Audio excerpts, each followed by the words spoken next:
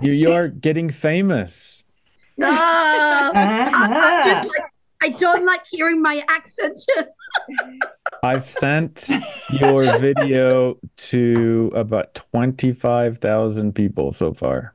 Oh, I don't know whoa. how many will actually open their email and watch Yeah. it, but And we asked them all to give you $1.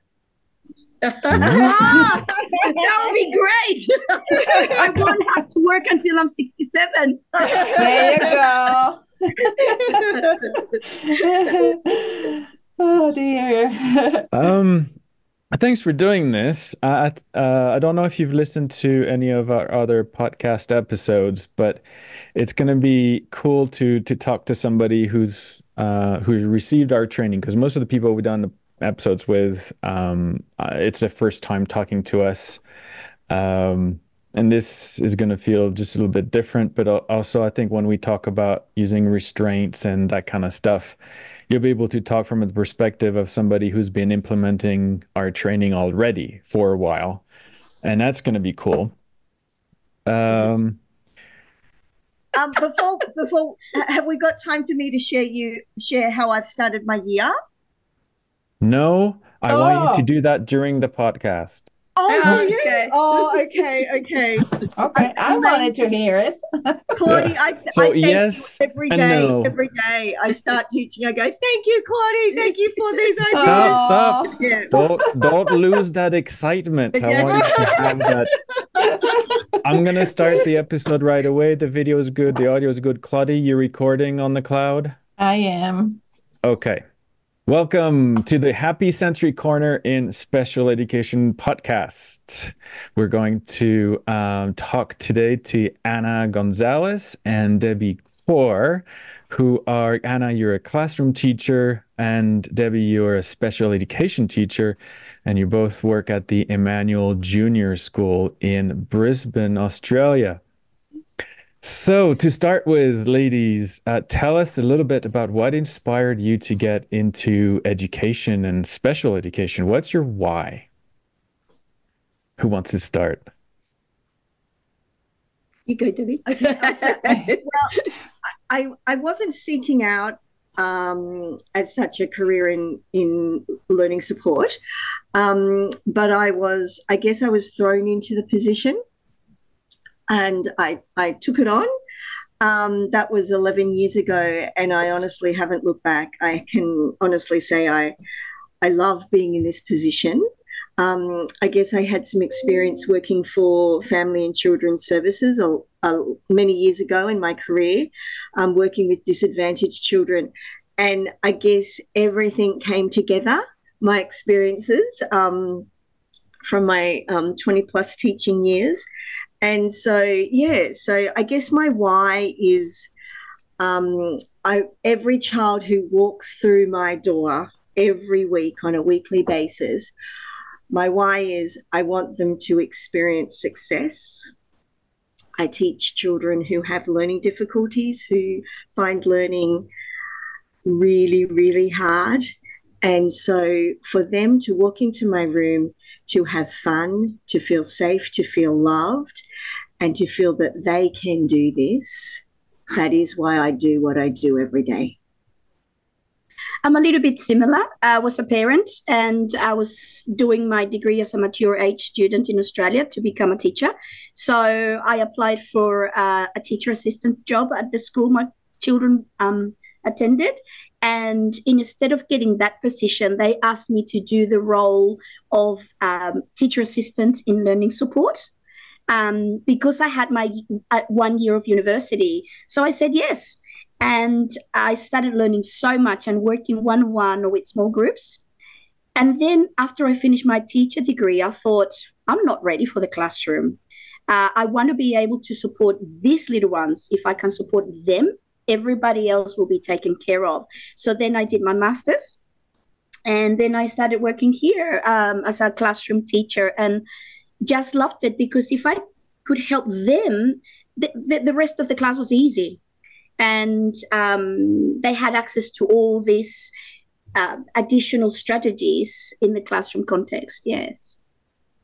That's lovely. And so, when we talk about reducing restraints, Oh, it's a big deal for many special educators with a lot of negative baggage. What can you tell us and other special education directors who are listening? What can you tell us and them about policies, programs, techniques you're doing about that in your school?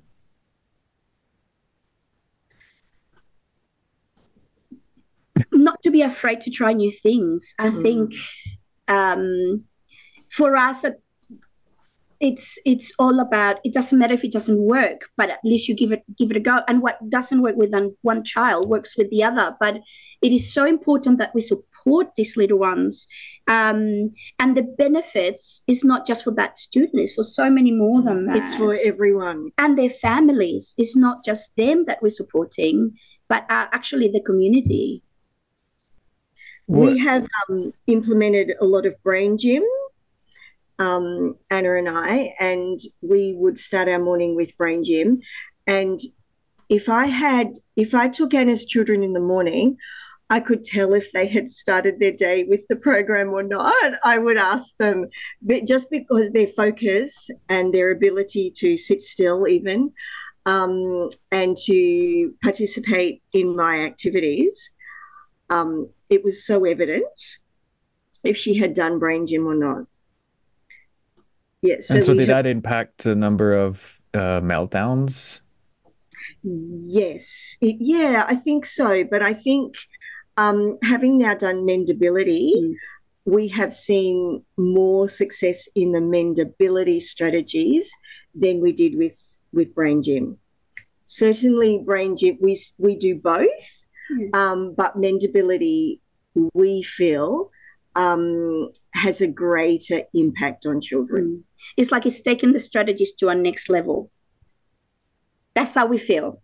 And did you also see that the number of meltdowns has decreased, or the results, the impact? Yeah. What was it before? What is it like now? In my classroom context last year, there were so many. I had a lot of students who would find it hard to regulate just on a daily basis, just on little things, just not getting the color they wanted. And that would cause a meltdown. Simple things. There were bigger things, but simple things. And the Mendability reduced all those meltdowns to such a significant level that, well, for me, comparing to the before and after, that it allowed us to learn. The children were just calmer, and also me. I was calmer. We were able to enjoy the learning environment so much more. And for me, I support children who have diagnosis. So I do many, many meltdowns in my week. And so I would either withdraw the children and take them to my quieter environment if I could, or I would run after them if they were running, if they were doing fight or flight. So whatever that looks like, I'm on call for the meltdowns. What I have noticed since doing Mendability is often when children are in that space, they're unable to communicate to me their needs at that time because of their space. What Mendability has allowed me to do is they can communicate to me exactly what they need. I had a little girl that I was working with for a whole year. Almost every morning she would melt down, and she was a runner. And once I started the Mendability, she could finally tell me what it was that was troubling her so much at school. And it was a culmination of very small things that I could put into place in the classroom for her, and she hasn't had a meltdown since. So what I found is that Mendability has prevented so many major meltdowns. Wonderful. On my list, so I have a list of questions to guide me through the process for the podcast. And my next question was, can you give us an example of a program that has made a big difference? And what is the program that has made the biggest difference? And I feel like you're about to toot my horn, but I don't mind. My answer to that question would be without a doubt, having taught for 35 years in a classroom as a classroom teacher and 11 years in a learning support role, Mendability would be my number one choice of programs, without a doubt. Yeah. Thanks, Debbie. So if we switch directions just a little bit from our usual podcast format, what would you tell special ed directors who are listening to this? Is there something that you wish you had done early on in the program? Maybe some mistakes or some obstacles that they should probably address right away when they try to introduce Mendability, or did you have some hiccups on the way that maybe the other ones that are going to join in later on can avoid? I think initially everybody's, the curriculum is so busy and your whole day it is just full on, as all teachers experience today. So initially we thought this is going to take away from our teaching. Time. And time. And so we thought, how are we going to establish our Mendability minutes? How is that going to look? And so I guess you just keep trying to see what works for you and for your children. So I think what works for me, I have the added advantage of only having small groups or one-on-one. So before they even walk into my classroom, I have classical music playing with the paintings on my computer, and they're going, the lights are dimmed, and I have the fidget toys of differing textures all ready to go. So as soon as they walk in, they know, they sit on the carpet, they start watching, and even twice this week, two of my children said, this is my favorite time of the week. They said, this, Mrs. Khor, I just love doing this. And I asked them why, and I said, why is this your favorite time? And they said, they call the claw, when we do the claw on the back, they call it the back scratch. And they say, you give the best back scratches. When you scratch my back, you make me feel so relaxed. It is so relaxing in your room. And we're talking year one children, 6 years old. And my most boisterous, active boys, who I can say honestly loathe learning of any description, they come in, and I was telling Anna just last week, they're really talkative too, and they just talk about anything. And they're talking away. And as soon as I start the Mendability minute and then go into the claw, there's silence.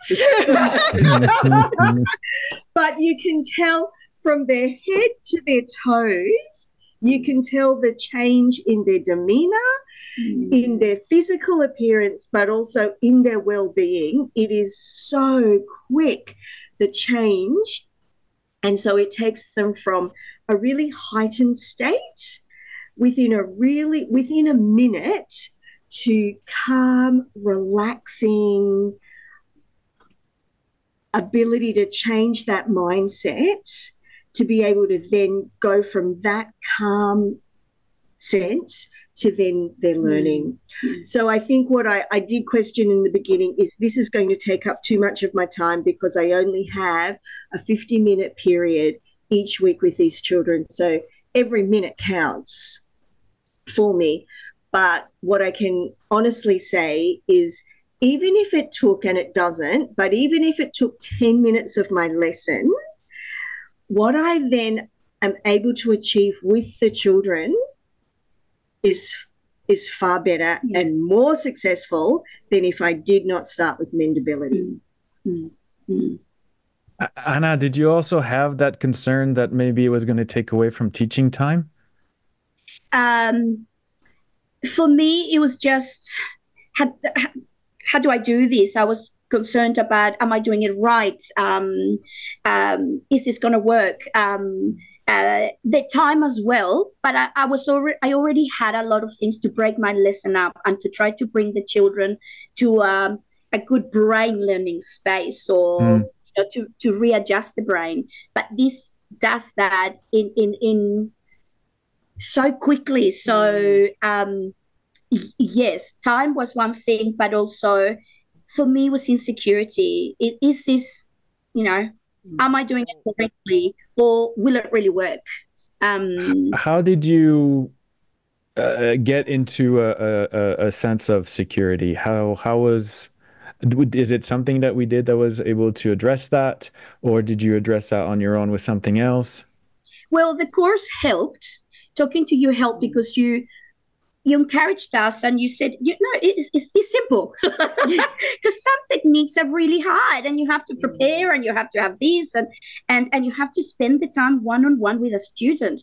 I have a classroom of 24, 25 children. I don't have all this time in my day to spend the time one-on-one. Okay, so I need to, although I do a lot of that, it's time at what time really was the same concern in that context. But doing it, like the other day, one of my students, they're all new. They've only done 10 days of school, okay? So he was having troubles detaching from mum. He was crying, sobbing. He was sobbing. He had already been sobbing with mum at the door for at least 7 minutes, let's say. So then I set all the children on the mat. Everything was going on because it was the morning, the music, the smell, the lights. So I went and I gently brought him and I sat him on my chair and spray a little strawberry above him. And I didn't have ice, but I had an ice block. So I went to the freezer, got half an ice block and gave it to him to hold and to have, to eat. So then he had the strawberry and the cold. Mm-hmm. It wasn't like the change. I mean, this child was sobbing. It wasn't even a minute. I was just observing because then I left him. I said, just stay here until you feel better. I'll be back. And I went to look after the other 23 who were on the mat.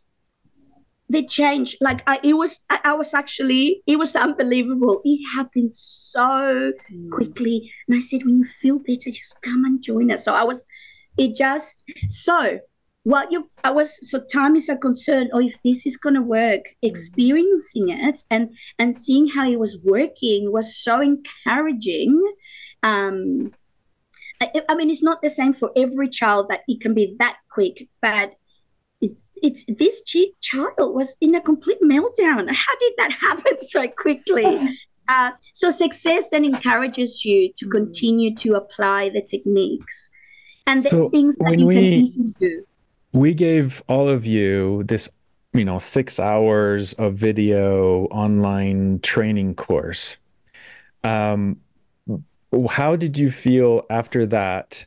And I know one of the things we learned a couple of years ago from teaching more and more schools is that it's very important to then have those follow-up sessions and to talk one-on-one and help you absorb the material.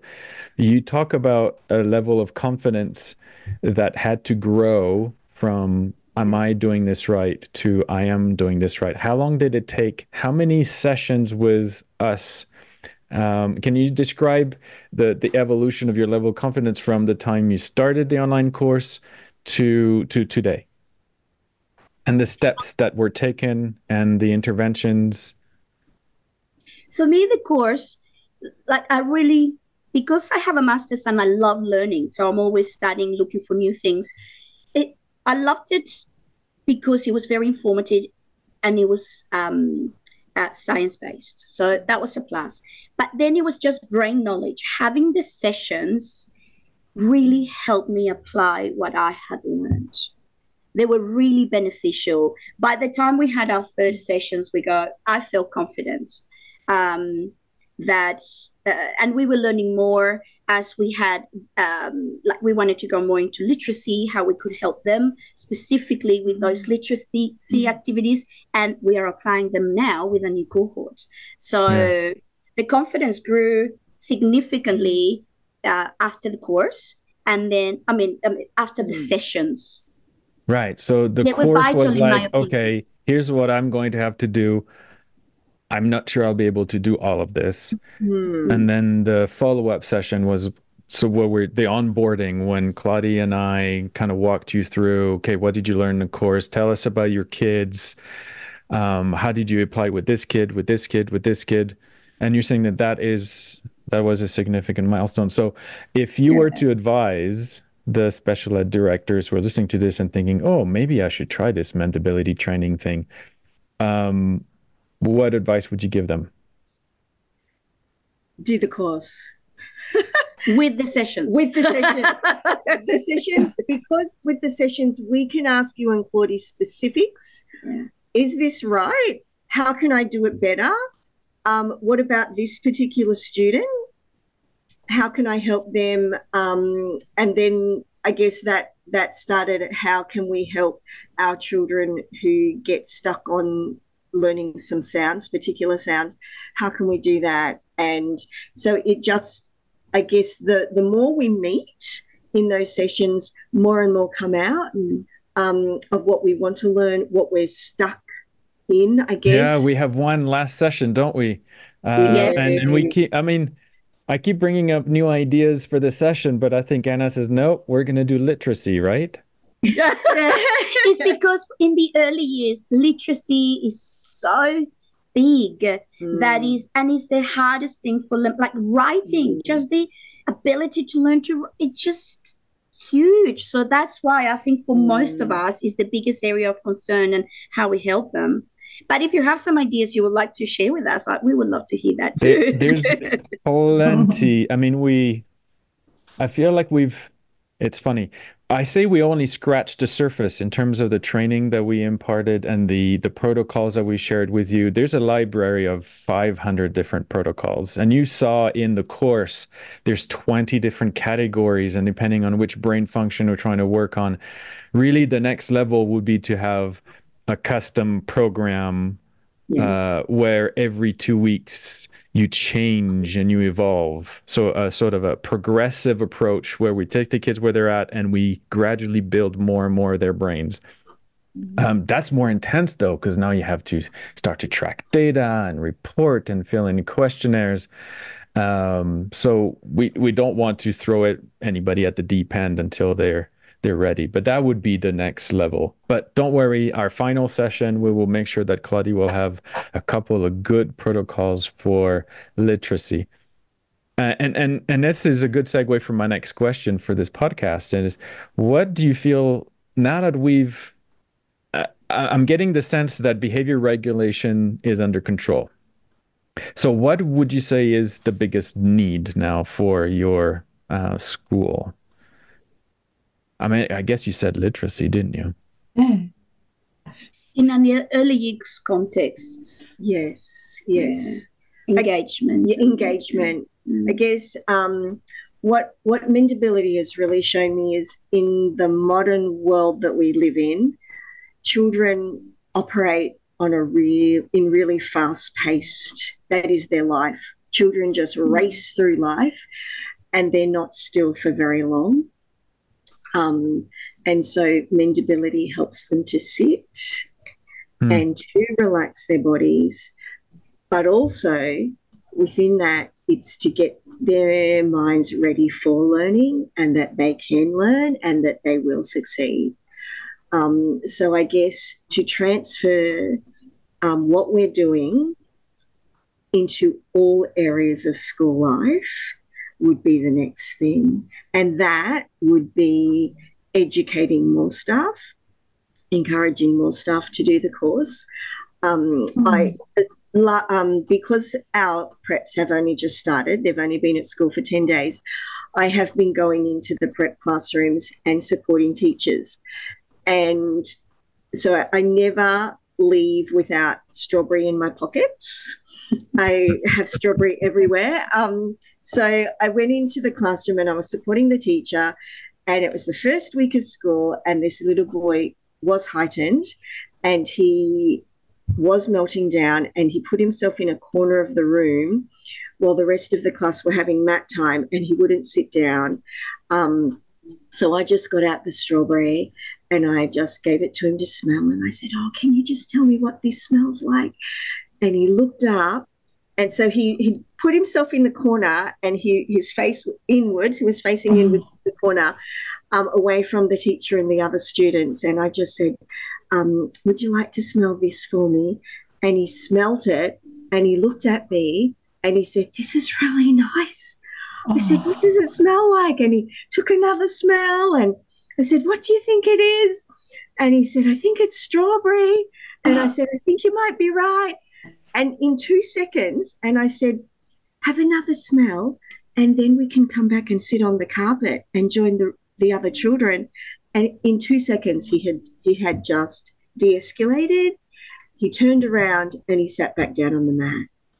And I said, great job.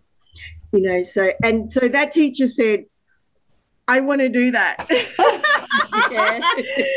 said, tell me how you do that, because it was so quick. We have a webinar tomorrow and on Friday. Maybe she can attend and watch it live. You can, of course, explain it to her, but I think there's something that happens when you sit down and 20 minutes, you kind of pay attention and listen and learn. Some of us are joining because one of our teachers next door who did the course, she's been promoting it everywhere. You have to do this course. You have to do it. So, but it's just, and my team now, so it's a team of 9 people. They all want to learn it. So 2 of us did. And we do those group lessons everywhere. If you have a team somewhere else at the college that wants to get together, we can do it. You just get them together now. Claudia and I will come in and we'll spend half an hour with your team explaining, just to them, and they might be able to ask about their own students and what about this student and what about this student, what about headaches and what about kids who don't, whatever. Yeah, we can do that. Yeah. Yeah, absolutely. And we also do it for the Mendability Minute because I feel it's so easy to train for it. It's so easy to implement and the results are so powerful.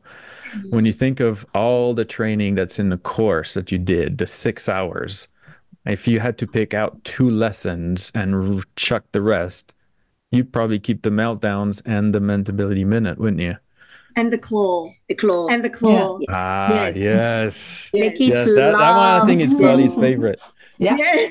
Yes. Speaking of which, Claudie, do you have any training you want to impart today? I feel like it's a bit different because it's not like usually the special ed director will say, oh, we got these problems and this problem and this problem. And Claudie will say, ha, ha, ha, don't worry. I've got something for you.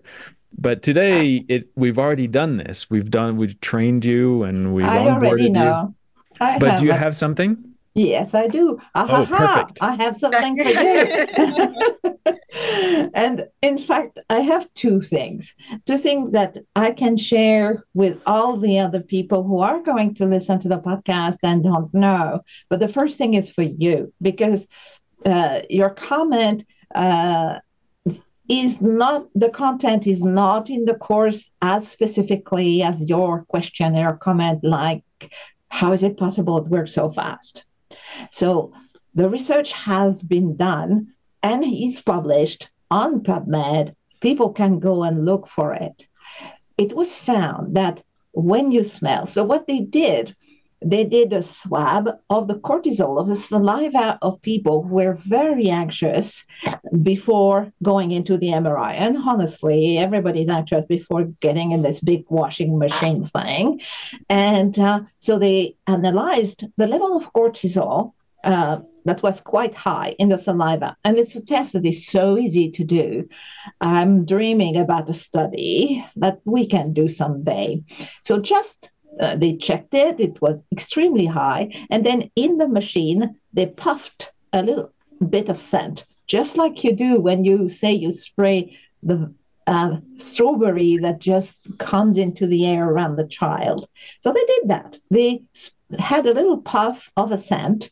And right away, like by the time they walked and took another swab of the saliva, and the cortisol level was almost 0. What is that, right? It's magical. It costs almost nothing, and it is physiologically explainable. our brain, like cortisol is our defense, right? And in particular, the children at the start of the day, they come with a luggage of hurry up, put your shoes, let's and first days of school. So they come with a very high level of cortisol. They cannot help and be having the sobbing and the meltdown, and maybe they can hold it for a while, but it's going to happen at some point, or at least they can't learn. Or that little boy who was hiding, too much is too much. Mm-hmm. So physiologically, there is an explanation for the status of those children. And now we know that providing a scent drops the cortisol level entirely. So that's why it's working so fast. So Anna, you meant there needs to be a real meltdown. When you spoke about this little boy who had a real cause, like mom was gone. And so the meltdown that sometimes kids sort of make happen to get something. So the protocol don't work because they don't have a high level of cortisol. They are completely mastering the situation. But the children you talk about are in a level of biochemistry that puts them in inability to learn, inability to enjoy, to even like their own body, because it's painful to be at that level of cortisol. The headache, the joint pains, like it's terrible. So they don't know, of course, but same concept with the claw. The claw instantly increases the production of serotonin in the brain, which has been depleted by the stress. So it's a reality of physiological happenings in the body that you are doing that. And the second thing I wanted to share is because when we speak with people who have no idea what Mendability is, who heard about enrichment, but they think about getting a room that's very expensive and very high equipment. No, it just takes an aroma and a hand, and typically teachers come to school with two. And they're free. They're just there, right? So implementing sensory enrichment, which will transform the children, costs almost nothing. It costs training because education has a value and people are even better for themselves. But I want also to comment on one thing, which is also something that happens around the world in schools who deal with children who have difficulties, is the turnaround and the turnout. The people just cannot do it anymore because they don't know how to handle a meltdown. They got trained to teach, and they come in a classroom and they cannot teach. And sometimes they get hurt a little bit. So that too, hopefully, is changing in your beautiful school. Like teachers will love more and more being there, also because they get the smell and the music and the art. So your brain, ladies, is getting better every day, just because you're there doing it. And I wish every school was doing it. That's why we are doing our best sharing, and we're doing podcasts, and I'm traveling to Australia. Yippity. That I made it in a shortcut so that Kim can remove it from the video. So, but yes, sharing is the most important thing. And I'm just more than happy talking to you, listening to what you're saying. All these children who are no longer miserable. That's really why we're doing this, why I could not let Kim go, but he would not have gone after all this time. That's why we're here, to have more children happy. Yeah. So thank you for your work. No, you're welcome. Yeah, for us. Yes. I'll try anything that works. I think that's my motto when it comes to teaching. If it works, I'll give it a go. But this has phenomenal results. Phenomenal. And as you said, it's not hard to implement. It's quick, and you just use everyday items that you already have. So the setup is not time consuming. The planning for it is not time consuming. You just immediately can step into that space, particularly in a meltdown. You just know what to do, and off you go. And you, Yeah, blessed are those children. Thank you, ladies. Thank you for your time. Thank you in behalf of all the special ed directors who are listening. And have a good rest of your day. Thank you, Jim. Thank you, Claudie. You're welcome. Well, it was always a pleasure.